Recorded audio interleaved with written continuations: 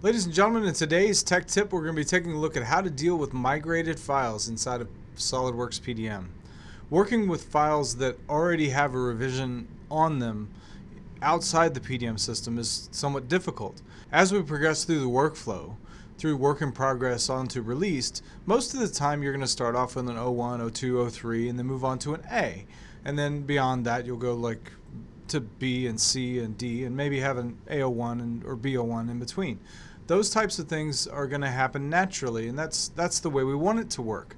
However, the exception to the rule is when we deal with extra files, files that already have a revision, have already been released outside the system, and we need to place those into our vault.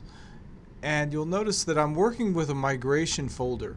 You do have to make a few modifications to the data card in order for this to work, and the revision, as you can see, comes in perfectly for what those files are. Upon check-in, these files will then go into the vault and be placed in the appropriate released cycle when we transition them directly through the rev set.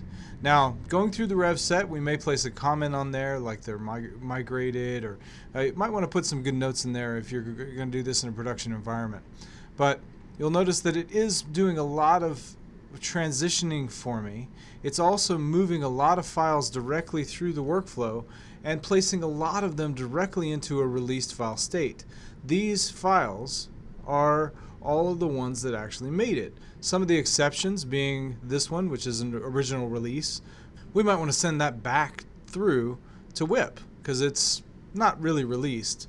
And so we can deal with some of those extra files or the additional files that didn't need to go there. We can deal with those manually. So you'll notice that a lot of the files in the middle, like B, C, D, E, F, these types of files do need to go to the appropriate next step.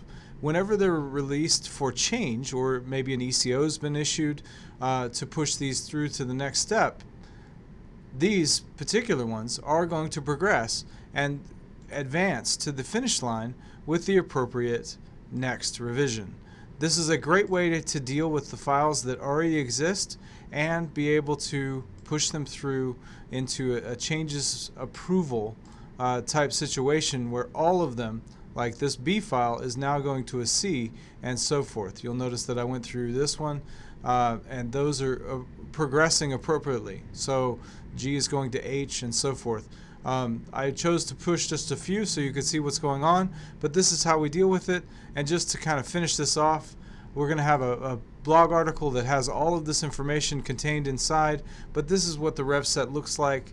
It has a lot of automatic transitions. It also has the ability to set manually some of those that we choose to, and you'll be able to access it through that blog. So if you have any additional questions or if you need to let us know, please don't hesitate to reach out. Information is below to get a hold of us. Thanks a lot.